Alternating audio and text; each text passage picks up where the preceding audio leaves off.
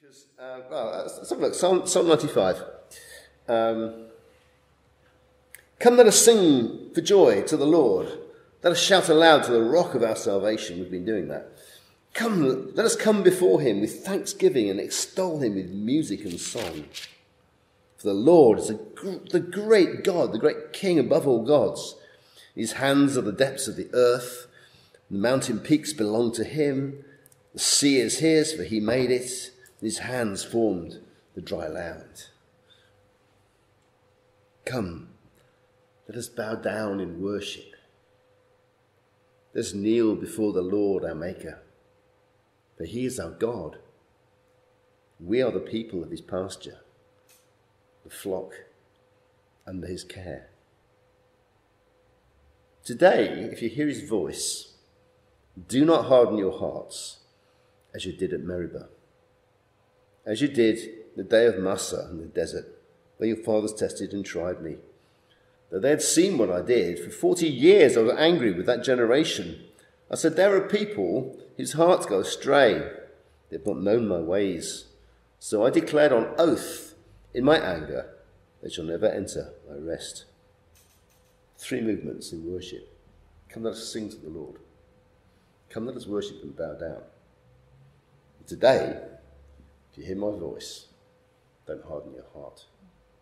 We come to worship because we expect God to speak to us, and because we're going to be open and receptive to what he says. That's the first thing. 1 Corinthians 12.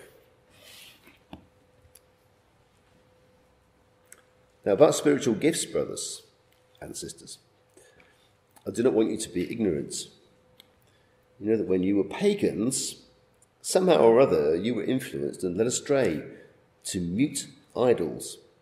Therefore I tell you that no one who's speaking by the Spirit of God says, Jesus be cursed. And no one can say Jesus is Lord except by the Holy Spirit. There are different kinds of gifts, but the same Spirit.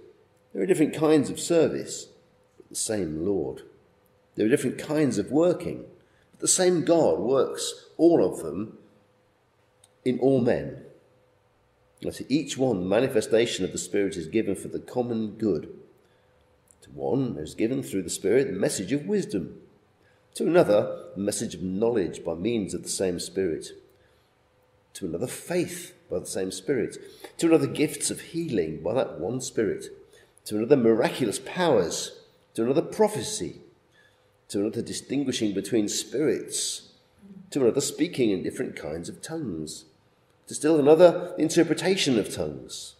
All of these are the work of one and the same Spirit, and he gives them to each one just as he determines. The body is a unit, though it's made up of many parts, and though all its parts are many, they form one body. So it is with Christ. But we're all baptized by one Spirit into one body, whether Jews or Greeks, slave or free, and we're all given the one Spirit to drink. Now the body is not made up of one part, but many. If the foot should say, because I'm not a hand, I don't belong to the body, it would not, for that reason, cease to be part of the body. If the ear should say, because I'm not an eye, I don't belong to the body, it would not, for that reason, cease to be part of the body. The whole body were an eye, where would the sense of hearing be? The whole body were an ear, where would be the sense of smell? But in fact, God has arranged the parts of the body, every one of them, just as he wanted them to be. They're all one part. So if they were all one part, where would the body be? As it is, there are many parts, but one body. The eye cannot say to the hand, I don't need you. Head cannot say to the feet, I don't need you. On the contrary, those parts of the body that seem to be weaker are indispensable. The parts we think are less honourable, we treat with special honour. The parts that are unpresentable are treated with especial modesty, while our presentable parts need no special treatment.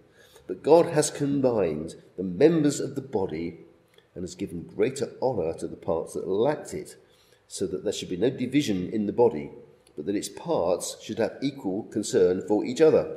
One part suffers, every part suffers with it. One part is honoured, every part rejoices with it. Now you are the body of Christ, and each one of you is a part of it. And in the church, God has appointed, first of all, apostles, second prophets, third teachers, then workers of miracles. Also, those having gifts of healing, those able to help others, those with gifts of administration, those speaking in different kinds of tongues. Are all apostles? Are all prophets? Are all teachers? Do all work miracles? Do all have gifts of speaking? Do all have gifts of healing? Do all speak in tongues? Do all interpret? But eagerly desire the greater gifts. So, one body, many parts, one Holy Spirit works among all those parts. We come to worship this morning.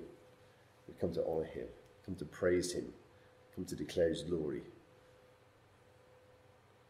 So we should hear him when he speaks to us, whatever he's got to say. Colin.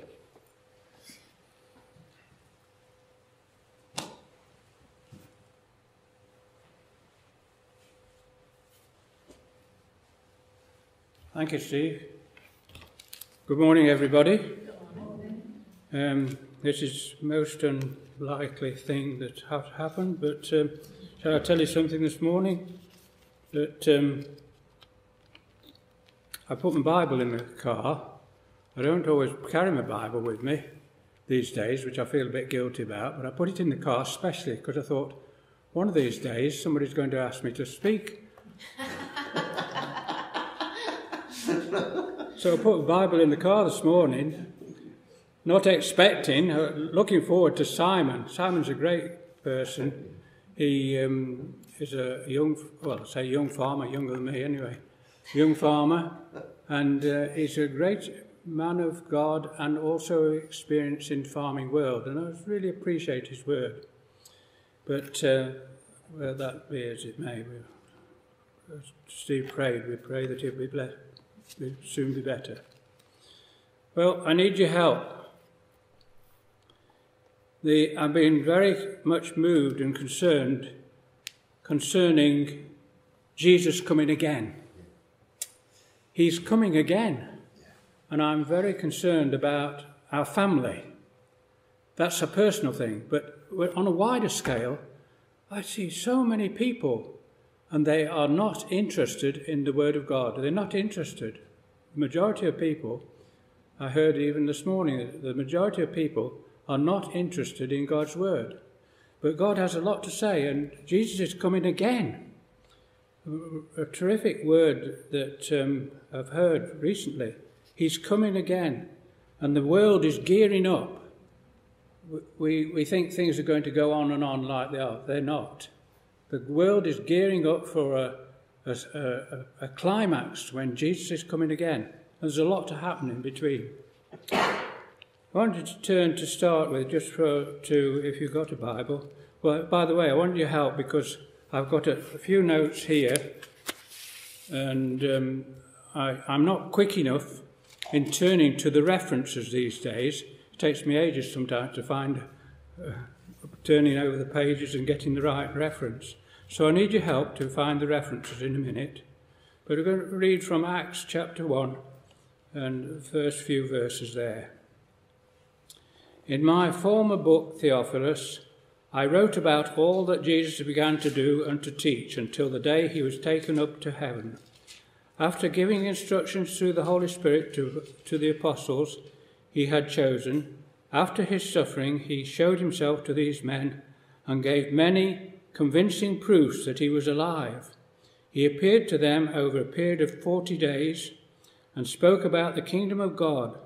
On one occasion, while he was eating with them, he gave them this command: do not leave Jerusalem, but wait for the gift of my Father promised, which you have heard of me speak about. For John baptized with water, but in a few days you will be baptized with the Holy Spirit. So when they met together, they asked him, Lord, are you at this time going to restore the kingdom to Israel? He said to them, it is not for you to know the times or the dates the Father has set by his own authority, but you will receive power when the Holy Spirit comes upon you, and you will be my witnesses in Jerusalem and in all Judea and Samaria and all the ends of the earth. After he had said this, he was taken up before their very eyes. A cloud hid him from their sight. They were looking intently up into the sky as he was going, when suddenly 2 men dressed in white stood beside them. Men of Galilee, they said, why do you stand here looking into the sky? This same Jesus who has been taken from you into heaven will come back in the same way you have seen him go into heaven. He will come back. A promise, he will come back. And ever since these 2 major happenings, the first one I'm going to mention is the resurrection. The resurrection was so important to the whole Christian, to the whole world, because without the resurrection we have no hope. We are miserable because we've got nothing. What have you got if Jesus wasn't raised from the dead? We follow a dead thing. No, he was raised from the dead. The resurrection is so important. Just by the way, I was listening to a word about water in Israel. Some people asked, why is Israel so blessed? Just amazing little nation.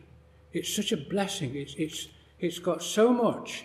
And when they need to turn to doing anything, whether it's in science, whether it's in agriculture, whatever it is in, they have the terrific blessing. There's something about them. And they have exceeded all expectations in many ways. And just to mention that I heard that there's in the Middle East there's generally a shortage of water. But Israel has built up with their knowledge and understanding, which is God-given, of course, a surplus of water. They have a surplus of water. They're hoping to pass it on to other countries, some of it, around them. A terrific asset. And they've piped water to Jerusalem through an over 8-foot ground tube pipe. I think it's down from Galilee. I'm not sure where it's from, but they've piped water to Jerusalem. They are well stocked up with water. And of course water is a part of life, isn't it? Couldn't live without water. Well, the first thing is that the first, I've got 4 points in my notes here. You know, I'm speaking from some old scrappy bit of paper, which I promised the Lord I'd never do. But it's not that scrappy. I hope it's not too scrappy. I remember a farmer in Somerset. I'll tell you this. I better stop chatting, hadn't I? There was a farmer in Somerset, speaking from this very pulpit, pulled out a dirty bit of paper from his pocket and started speaking from this bit of dirty paper. Well, I say dirty, it was scruffy paper from his pocket. He just pulled it out and I said to the Lord, I'd never do that. If you ever call me to preach, I'll never do that. Well, this isn't that scruffy, is it? I hope not, anyway. The resurrection. It's the promise of the resurrection. If you turn to John 14 and verse, I've got this one ready, but if you turn to another one for me in a minute. Would you turn, Val, would you get 1 Peter 1:3? 1 Peter 1:3. And Steve, would you do Titus 1:3? We'll see what they say to start with. The promise. The resurrection is a promise. And this is from John 14, verse 19. We read, the Spirit of truth, the world cannot accept him because it neither sees him nor knows him, but you know him, for he lives with you and will be in you. I will not leave you as orphans. I will come to you. Before long, the world will not see me anymore, but you will see me. Because I live, you will also live. On that day, you will realize that I am in the Father, and the Father in me, and I am in you. Because I live, you will also live. Live. The promise of living. I spoke to somebody years ago, and they said about, I said, well, we have the promise of eternal life. He says, I don't know whether I want eternal life. Rather shocking, but that's his attitude. He didn't know whether he wanted it. But we want life. I want life. I'm hoping for a good body next time, not one that's losing its faculties. But anyway, that's another story. What's the 1 Peter 1:3? What does that tell us? 1 Peter 1 verse 3. Praise be to the God and Father of our Lord Jesus Christ. In his great mercy, he has given us new birth into a living hope through the resurrection of Jesus Christ from the dead. New birth and a living hope. The power of the resurrection. The promise of the resurrection. What's yours say, Steve? What was the scripture again? Titus? 1 Peter 1:3. No, that's 9. Sorry, Titus 1:2. Titus 1:2. Yeah.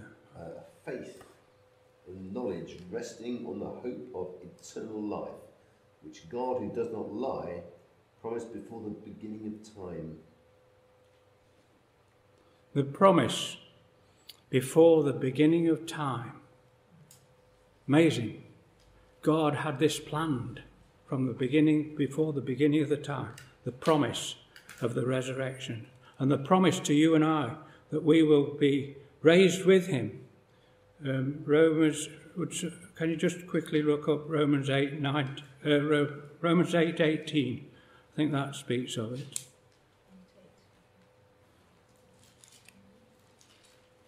I should have all this when I'm speaking normally. Perhaps I'm not. I should be speaking normally now. I have all my texts written out because I can't find them fast enough. Romans 8:18. Was it 19? 18.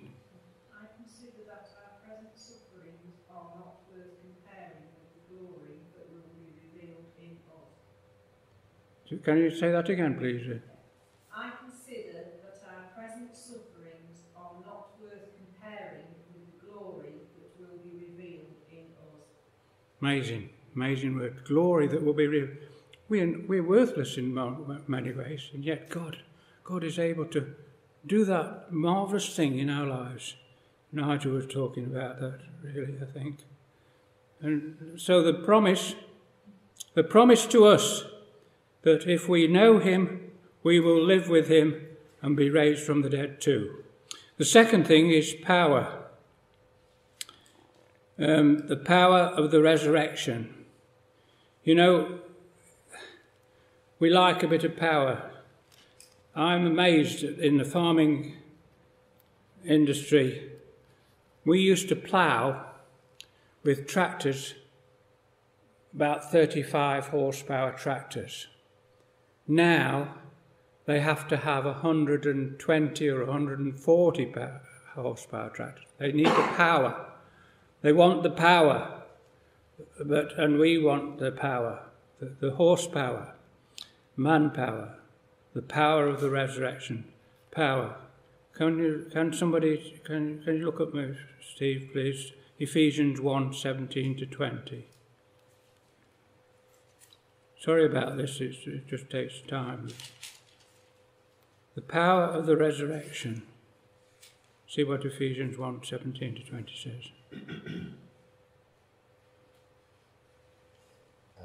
I keep asking that the God of our Lord Jesus Christ, the glorious Father, may give you the spirit of wisdom and revelation, so that you may know him better. I pray also that the eyes of your heart may be enlightened, in order that you may know the hope to which he has called you, the riches of his glorious inheritance in the saints, and his incomparably great power to us who believe. That power is like the working of his mighty strength, which he exerted in Christ when he raised him from the dead and seated him at his right hand in the heavenly realms. Do you feel weak this morning?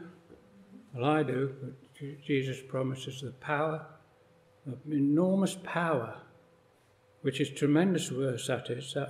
Can you just say that little bit again, please? Verse 17. The last bit. His incomparably, from verse 19, his incomparably great power to us who believe.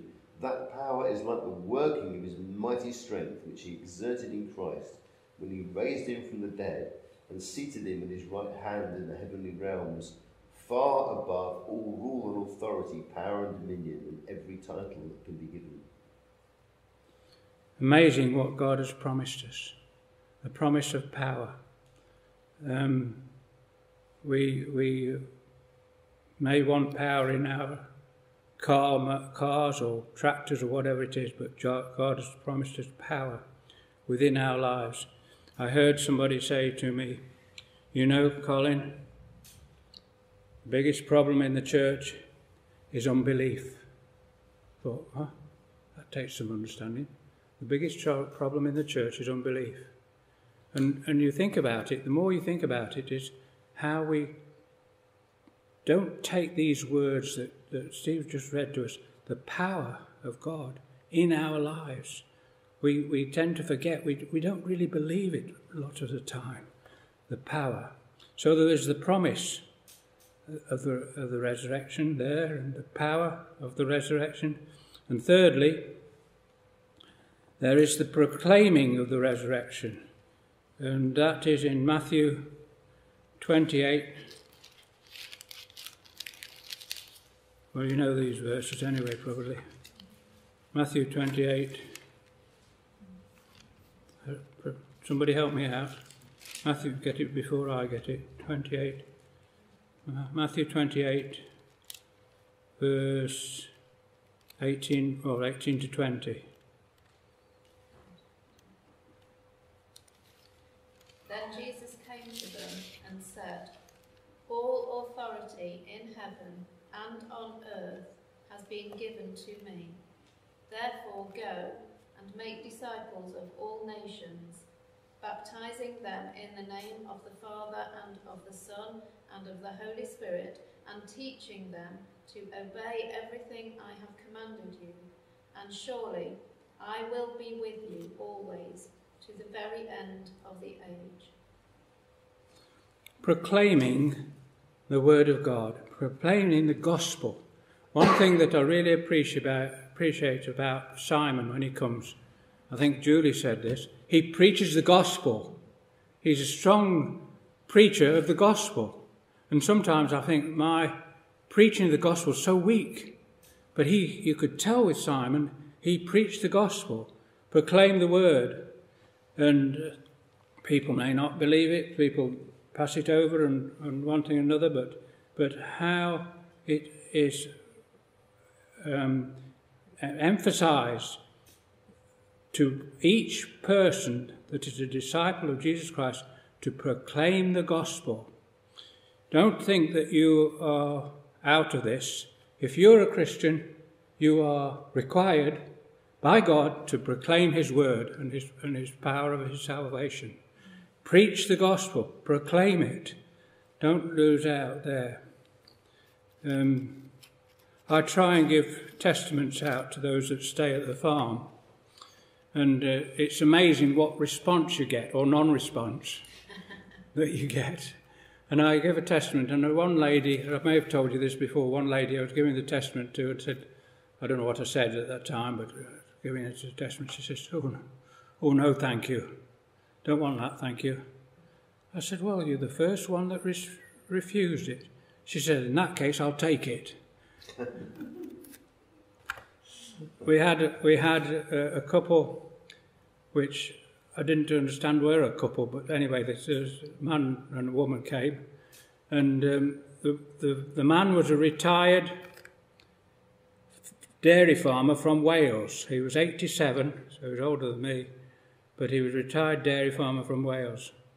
And his, I don't know what to call her, partner, carer, woman that came with him anyway, she's about half his age, and she came with him as well. And I gave them a testament each. And the retired farmer said, it gives me hope. I thought that was good. Hope. What had he got at 87 if he hadn't got any hope? I'd given him hope. And the lady said, that's a precious gift. She could see that it was precious. God's word is precious. Proclaim the word where you can. I sent a letter out to the whole of my children and grandchildren last Christmas, and I was very disappointed in the response. But they had a letter telling them that Grandad or Dad or whatever was getting old, and that they needed to know. They needed to know the way of salvation. And I did have my daughter came back and said, "Yes, we have it, Dad." But I was disappointed in the response. But you've got to proclaim the gospel, whether it's to family, to whoever. Sometimes it's very hard to proclaim God's word, but He requires. And fourthly, and the word is on these notes is His presence. His presence. We read in Matthew 28 there, and verse 20, and teaching them to obey everything I have commanded you, and surely I am with you always to the very end of the age. What a tremendous promise of His presence. He is with you. He is with you in every situation. You know, years ago, I was very upset about something that had happened in the family, and I was milking the cows. And, you know, I've never felt this since, but I felt it then. I felt the devil was taunting me. Look what's happening. Really taunting me. And I can't say anything else but that it was the devil, because I don't know what else it would be. But it was this horrible mental torture that he was taunting me. What do you believe, and where are you? And do you know what I did? Only the cows heard me. Well, I say only the cows. The Lord heard me. But I said to the devil, in the name of Jesus Christ, get out. I commanded the devil to get out because it was so, and I'm not like that. I'm not like that sort of person, really. I don't do that sort of thing. But I did do that day, milking the cows. I don't know what the cows thought, but God knew. And I felt relief from the taunting that I believe the devil was giving me. The presence of Jesus in that situation, and every situation that you have in life, the bad, the good, the indifferent, He is present. He promised, I am with you always to the very end of the age. He will not leave you or forsake you. And it's a tremendous promise there. The resurrection, the promise of the resurrection, the power of the resurrection, proclaiming the resurrection, and the presence, His presence of Jesus in our lives. May God help us to live it out for His name's sake. Amen. Let's pray, shall we?